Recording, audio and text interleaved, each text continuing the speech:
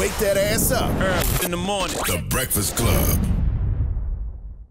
Morning, everybody. It's DJ NV, Charlamagne the guy. We are the Breakfast Club. We got a special guest in the building. The legendary E-40. What's happening? Welcome back. Right on. Man, you know what I be wondering, E-40, do you cook for Thanksgiving or do you let somebody else do it? My mother-in-law, my father-in-law, my wife, and my son, the Iron Skillet Master. So you take the break on Thanksgiving? On Thanksgiving, I take the break. Why? I provide all of the beverages. Okay. Mm-hmm. Why do you take a back seat on Thanksgiving? They cook better than me, bro. Really? Yeah, I go crazy, but you know when it comes to Thanksgiving foods, like dressing and my mother-in-law make these you know the yams over at Ruth Chris. Yeah. Mm-hmm. The sweet potato casserole with the marshmallow in it. She do better than it has. What is it? Walnuts? Is it walnuts on there? Pecan? She do it better than that. Like she do it better than the Ruth Chris sweet potato casserole. Damn. Yeah. So stuff like that. Wifey do potato salad and all that, and chicken spaghettis and not your normal chicken spaghetti too. We'll talk about all that. But I'm hungry right now talking about all this. Because you food. think it's red sauce, but it's not. It's not red sauce? Nah. You can't give out the secret ingredient? I can't. Because I'm a co-pack it. Okay. It's already in motion like the ocean. Okay. Jesus, that We we got with the spoon. We got Going with the Spoon, the book. You and Snoop are on the cover. So you and Snoop did this together. Can Snoop cook? Snoop can cook. He got his little, you know what I'm saying, his little ooh-ickles. What does he cook? I think he like to do fried chicken and stuff like that, you know.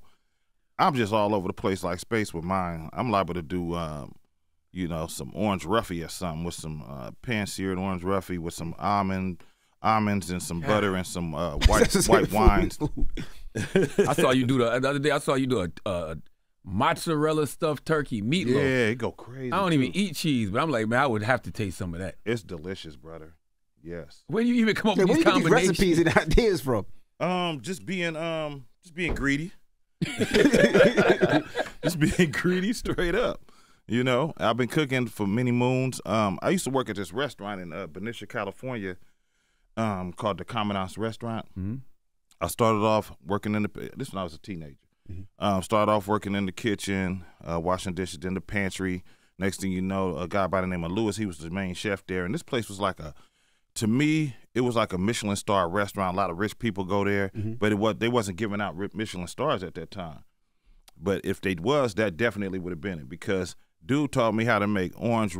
I told you about orange roughy, chicken cordon bleu, escargot. You understand me? London broil.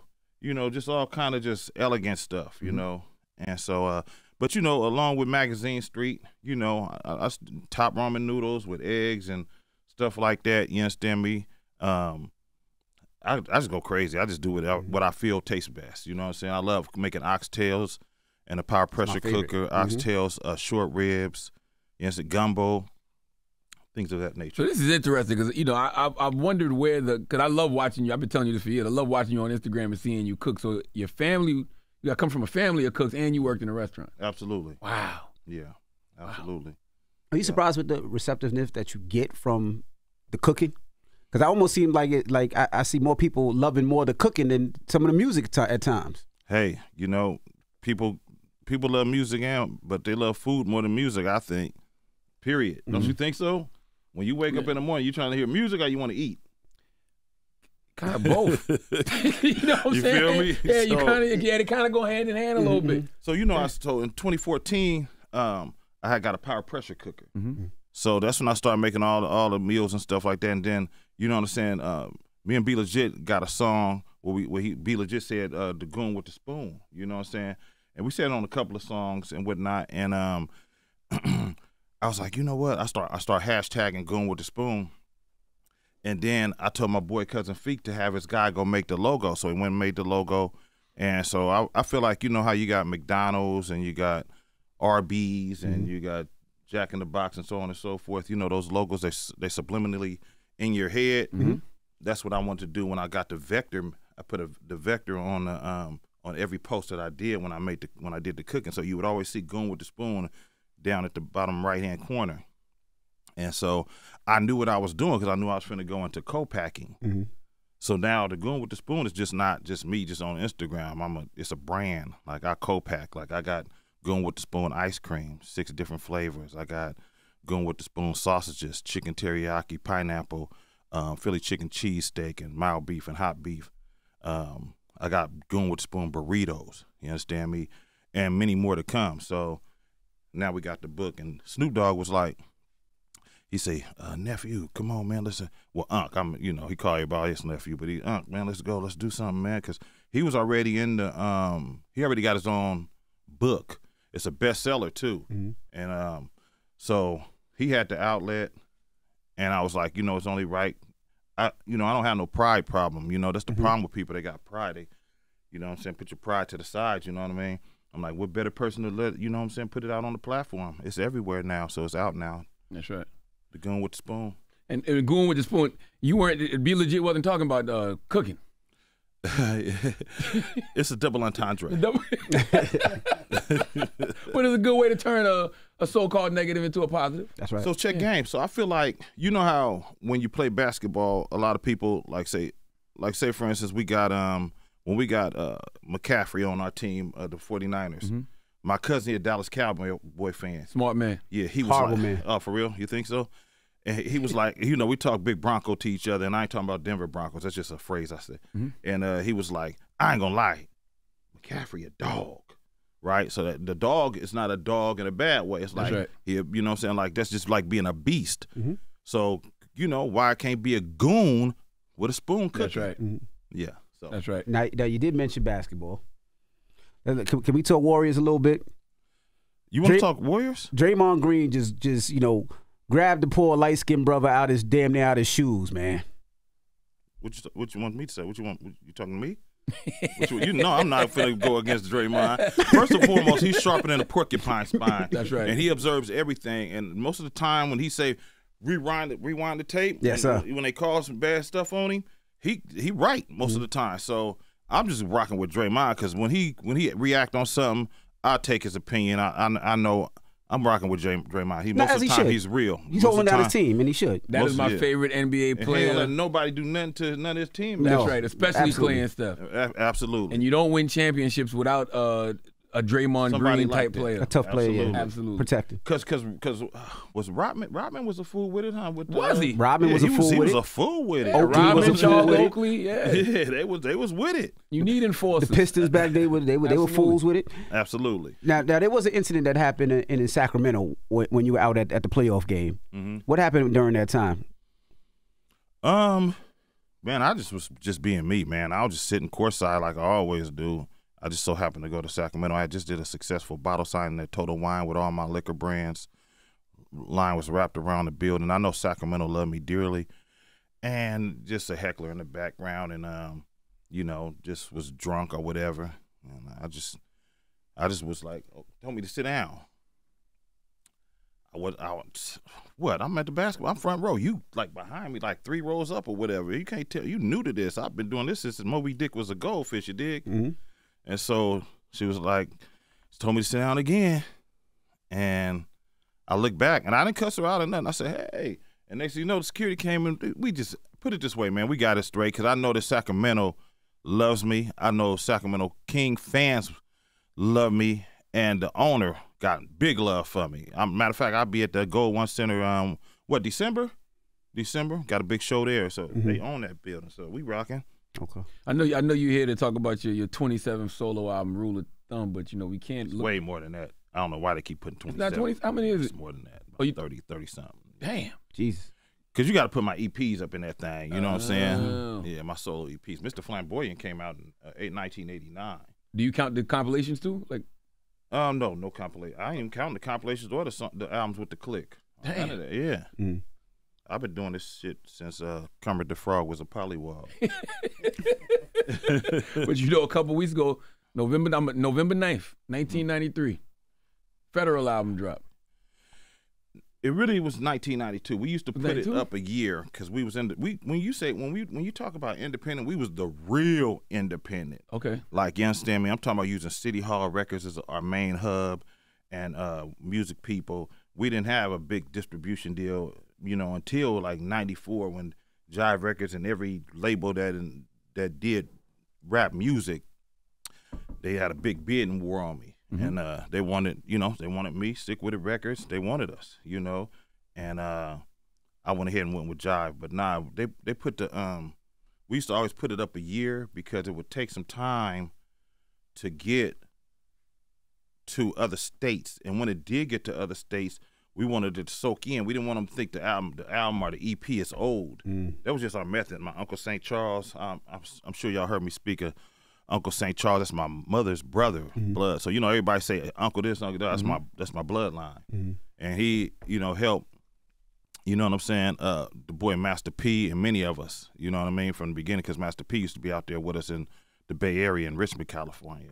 So PC and how I was doing it, he was doing his thing too, but he wasn't doing it on the level that he was doing it once he got with St. Charles, and then he just took it to big heights. So that's my brother right now to this day. So it's been 31 years since Federal then. Not 30. Yeah, 1992. Dang, he came in. Damn, what does your mind go when you think about that? It was gonna start off as an EP because that's what we was doing when you do solo stuff back then. It was, and I just had too much gas, and I was like, man, let me just go on and add some more songs to make it an album, and that's the mind frame. I had a lot to say, being fresh from the soil, and way ahead of my time. Do you remember the impact it had? Yeah, woke the game up. Yeah, I'm the dopest, bro. Only suckers and clowns can't see it. You know what I'm saying? I'm above. I'm beyond what they think. You go back and listen to all my old stuff. You listen to my new slaps right now. Rule of thumb, you understand. I'm the epitome of mob music. I've been in every era, from the black fist in the air with the with the African medallion in the late '80s to to the mob music era, to the G-Funk, to the South music with Cash Money and A-Bar and MJG and all these cats, you understand me? Master P, I'm the hyphy movement. I'm just everything all in one. You think with them celebrating 50 years of hip hop, they celebrated you the right way? Yeah, I was part of a lot of it. I was part of all. They invited me to pretty much everything. Everything. You think they celebrated the Beta right way? I think they reached out to me and Short was there. Yeah. And they reached out to Hammer. Hammer already said he a lot of them reached out to him. People didn't know that, but Hammer chose to do what Hammer do. He the OG. I got nothing but love for him. Hammer wasn't even tripping. I don't know why, but I didn't ask him. But that's my big bro. It's interesting when you say about how you've been able to transcend through every genre. It's because your flow and rhymes have always been so unorthodox. They don't fit a time period anyway. Absolutely. There's no time limit. That's real, bro. And nobody could bite it. Nobody. I don't even know what I'm going to do when I get in a vocal booth. I don't know what pattern I'm going to do. I don't know none of that. I just do it.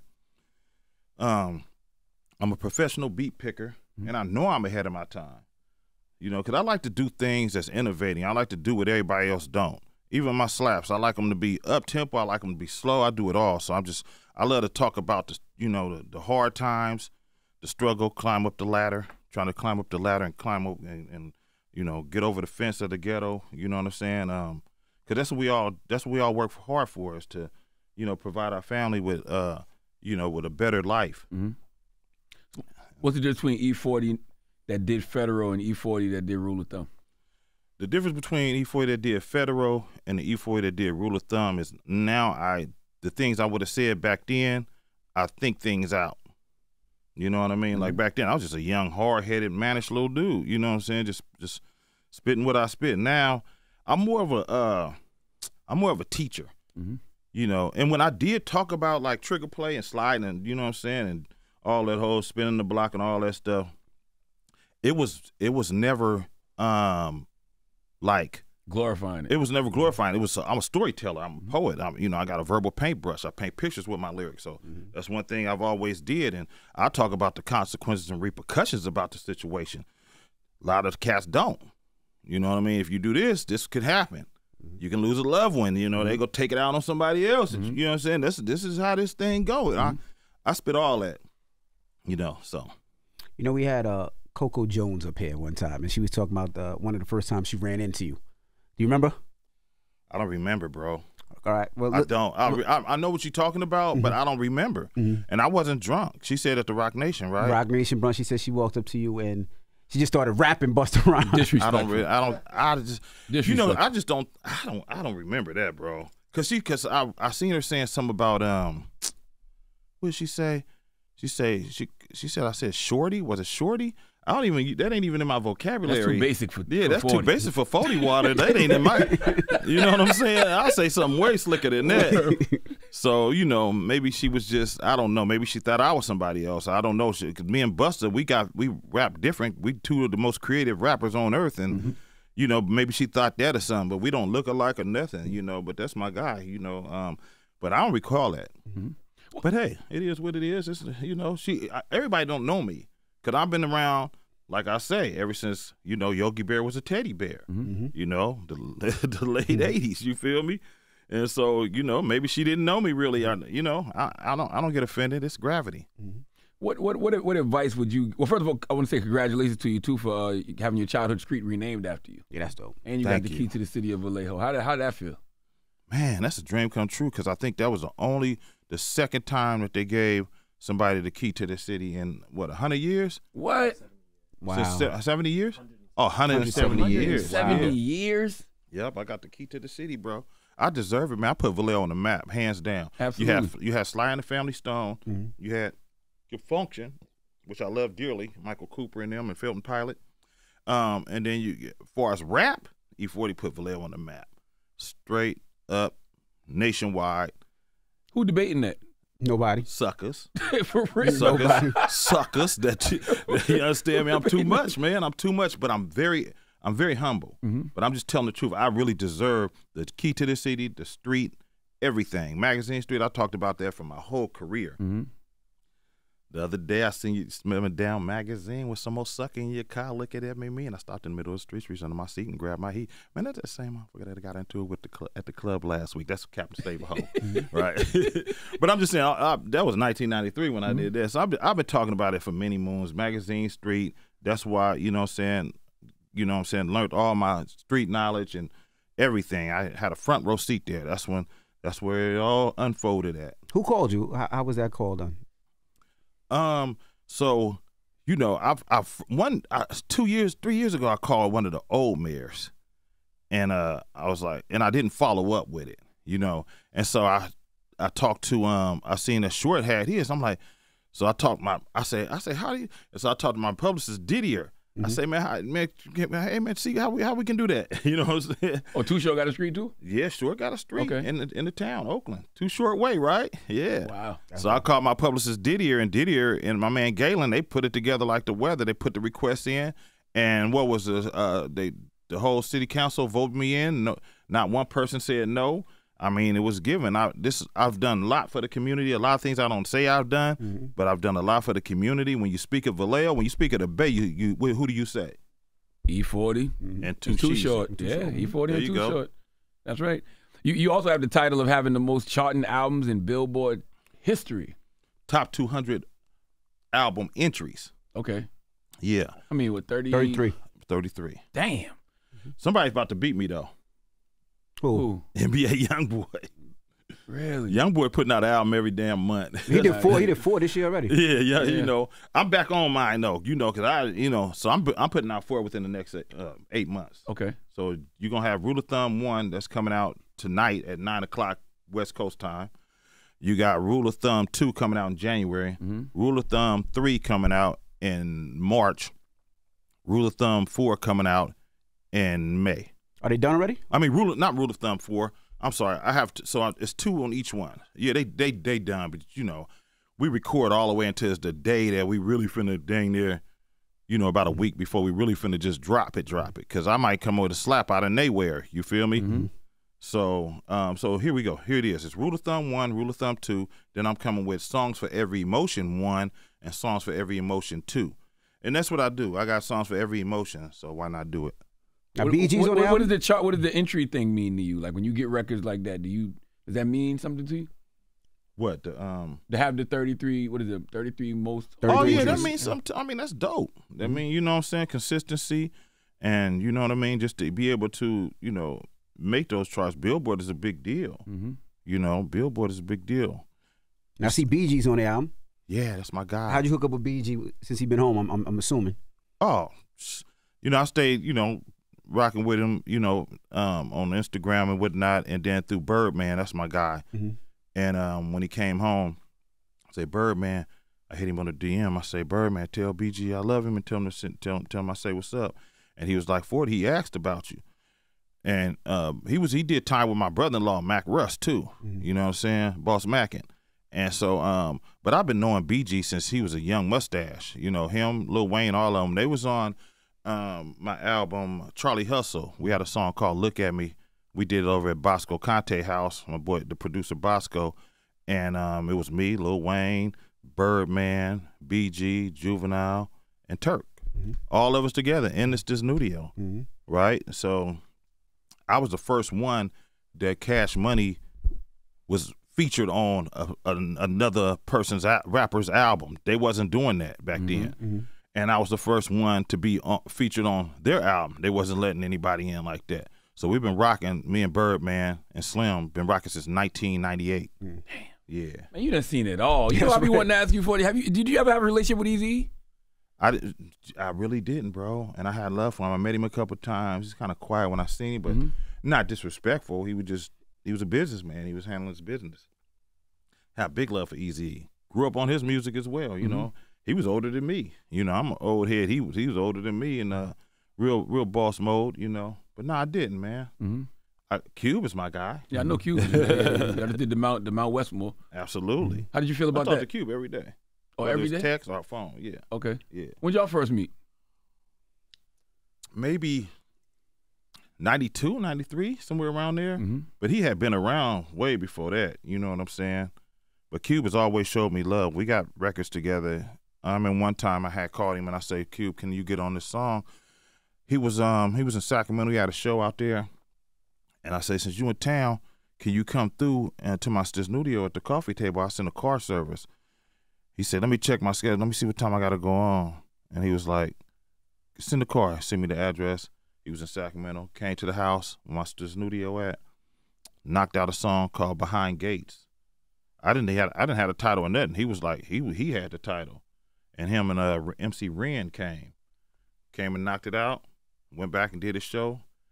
About a month later, I said, can we do a video to this? And he said, of course. And I say, how much you gonna charge me? You know what he said? Nothing. Just show me when to come. Just tell me when to be there, and I'm there. And he showed up, did the video. So y'all can look up Behind Gates, me and Cube on that thing. Wow. Did you like the reception to Mount Westmore? Do you feel like it was like too late to do that project? I mean, it's never too late to do something. Never too late, yeah. But you feel like y'all would have had a lot more impact if y'all did it early in your careers? We just got to let nature take its course, because I don't think we would even did it, because we even know we love each other and everything, but it was the right time to do it. The pandemic was, in motion like the ocean. So we was all in the house, you know what I'm saying? Everybody got their own access to studios, and you know what I mean? And we were just sending shit back and forth, and we made it happen. We recorded over 50 songs. We're going to continue to do it. We all, Snoop Dogg is the busiest of all of us. That boy everywhere like air. You dig? So, how did you get into the business of all of this, though? Like, you hear about, there's a lot of rappers that get into liquor, but the co-packing, what do you call it, co-packing? Co-packing. The food industry. How do you get into the food industry? Like I say, I've always wanted to do it. I got seasonings and sauces and all kind of stuff in the come, bro. But it's a brand, and it all comes hand in hand. Music, food, and beverages. Started off selling wine online, Earl Stevens Selections, Mango Scotto, you know what I'm saying, Function Red Blend, and Moscato. Those are the first 3 SKUs that I had. Don't let me go down the line now. It's just, I could fill up this whole room with all my liquor. I love it. Different brands, and it's 100% black owned. Do you have to reach out to people to make the products happen, like as far as the food, or somebody came to you? Nah, it all. Once you in it, you in it. You just, one thing leads to another. You find you get your connections, this, that, and the third. You get your consultants. You make sure you have your lawyers. The lawyers is for the paperwork, because there's a lot of licensing and all kind of stuff that goes with everything as far as food and beverage, especially your alcohol. I make it look easy, but it's not that easy. And my wife do all the compliance and all the logistics and all that. And We family owned, bro. We black owned business for real from the Congrats. ground up, man. I'm talking about no investors, no nothing, man. It's all, you understand me, the Stevens. Man, you another one of the brothers, man, I always look to, and I'd be like, man, that's why having a great woman is so important, you know, because you've had a great woman for a long time, been with her for a long time. How important is having that? That's my backbone. That's my soulmate. You know, it's no secret. I love her. And, you know, we came up, you know, living off of love. You know, when I was just Earl, before I was E-40, you feel me? Right. It was, you know, so since teenage life, you know, here we is together. All these many moons. Living off of love. That's right. We was just living off of love, making it happen, man. You know. Now, I got to ask, these one-liners that you have, 40, do you write them down? Because you have a one-liner for everything. I swear, you must, if you had to count how many one-liners you do, it has to be thousands a day. I just got memory like a spelling bee. See? You see what I'm saying? Like, you don't write them down or nothing, you just... I just, you know, log it in, you know.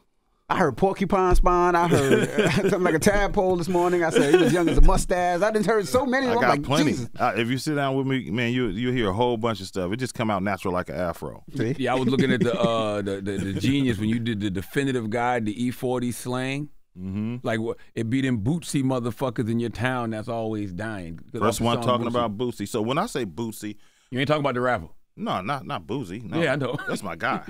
I'm talking about Bootsy Collins. But Bootsy Collins is a legend. He's Bootsy. Only time Bootsy really somebody should be called Bootsy. Like that's Bootsy Collins. He the only one. And when I say Bootsy, it's like if you ever look at how he dressed, he overdoes it.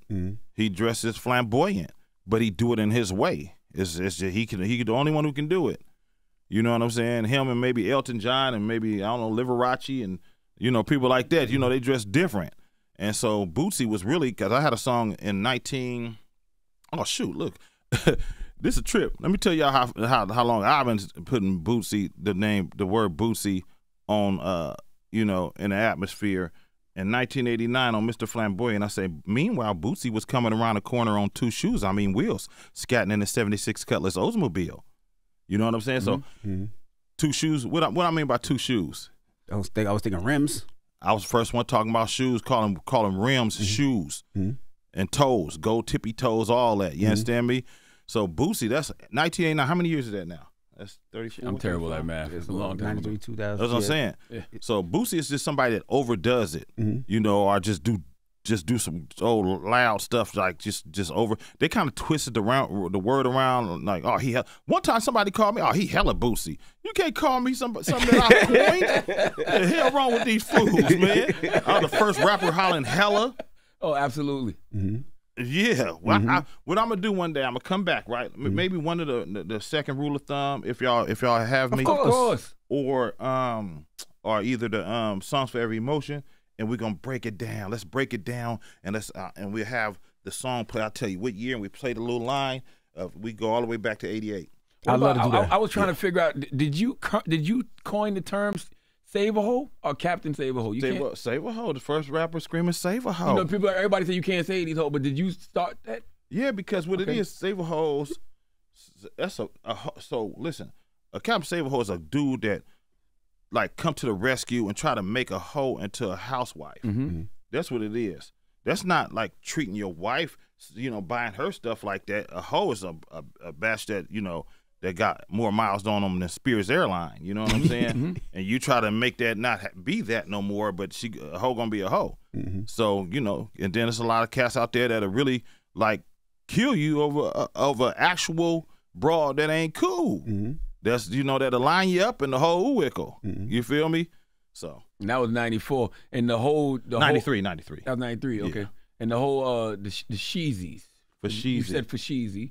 For Sheezy, first time I heard for Sheezy, that's from a lot of my words be from the streets. Okay. But that's what don't most rappers' words be from the streets? Yeah. Absolutely. You feel me? You know, I'm just crafty with mine. I come with my own stuff too. But first time I heard for Sheezy was my boy Twiceberg. Good friend of mine, good people, solid, gamed up. Mr. Tap the Map himself, you know what I'm saying? I was producing the record for him because I'm a composer. I'm a producer too on the tuck. Y'all just don't know. I'm a professional beat picker and a composer. And so twice I had produced a song for him and his guy, and he was with, who was he with? He was with one of the major labels. So we had Studio Tones, and we just chopping it up, drinking and shit. And he was like, yeah, E for Sheezy, man. You know what I'm saying? Like for show, you know? And so I was like, ugh, what's that? You know what I'm saying? That's the first time I ever heard it. You know what I'm saying? That's like 1990, what year was that? 94, maybe? 94, 95, somewhere around there. Because the first time it was ever said on wax for Sheezy was 1996, and that was me and Too Sheezy, Too Short. He was like, E-Feezy, Too Sheezy. Man, we off the Heezy for Sheezy. And I said, I thought you Theezy, my Neezy, whatever I said, right? So that was the first time it was ever said on wax, but twice was the first. So then I said, one day before I said that though, I was at what was I at? I'm sorry, let me get back in the mic. I'm playing. I was at my boy Dollars and Spence. We was in the studio with Dollars and Spence, and he was putting out a group called 3 Times Crazy. And that's what the group Keek the Sneak is in. You know what I'm saying? And Keek was, and so I said for Shizzy, right? And the boy Bart, one of the members, you know, Bart gamed up and whatnot. He was like, yeah, E, but it's for Sheezy, like that, right? I said, oh, okay. That's what Twice was saying the other day. He was saying for Sheezy, not for Shizzy, right? And so I liked it. So then I knew how to say it correctly because I'm human, you know what I'm saying? And so we put it in the record, first one ever on wax, ever saying for Sheezy and for Shizzle and all the whole woo-wop. You feel me? So Snoop gets a lot. He gets the credit for it, though. Yeah, he gets credit. He gets the credit for Shizzle because he, Snoop is a fan of Bay Area music, not just me. You know, the 415. You know, he'd easily tell you. The 415. That's Richie Rich and DJ Duro now. You know what I'm saying? That's why they named their group the 213. You feel me? So he love us, man. We rock with L.A. We rock with Snoop Dogg. We rock with Daz and all of them. We've been. I got a picture with Droopy, my son Droopy, when Snoop was at our house in Fairfield, California, in Rancho Solano, playing video games, arcade games. Droopy was a little young mustache playing video games with him and Nate Dogg. Like, we go way back, many moons. Do you think your most famous slang is Popo? That's one of them. Because everybody calls the police Popo. Yeah, everybody, yeah. Movies and everything. I done seen it. I done seen so much of my slang, words that I've coined, words that I said first on wax. Really, really just in crossover commercials, all kind of commercials and everything, yeah. That was 93 when you said Popo. Yes, it was. 92. Damn, I've always thought it off a year. Federal, okay. But it's documented as 93, you know. That's how they, remember I told you we put it up a year before. But you can hear me on there saying, on like if you listen to some of the songs, I say 92, 93, some stuff like that. You understand me? So E-40 got a skedaddle. Oh, that was whack. Yeah, whatever you tried to do just now, he got a skedaddle. He got to leave. 40 water got to bust the pattern. What? I got to bust the pattern. We got to bust the pattern. I mean, I got to bust the move. I got to move. I got to get up out of here. That's I got to tear up out of here, man. You understand me? Well, we appreciate you for joining Always us. Go with the Spoon. man. The book is out right now. Of Rule course, of Thumb will be the out. album Rule of Thumb is out right now. Man. Yeah, tonight. And on on West Coast time, 9 p.m. 9 p.m. East Coast time, 12 p.m. 12 a.m. Make sure y'all get Rule of Thumb, 23 slaps back to back. Stop playing with water. It'll be out today, actually. We airing it tomorrow. Yeah, so it'll be out today. Okay, there you have it. It's E-40. It's the Breakfast Club. Good morning. Wake that ass up. Early in the morning. The Breakfast Club.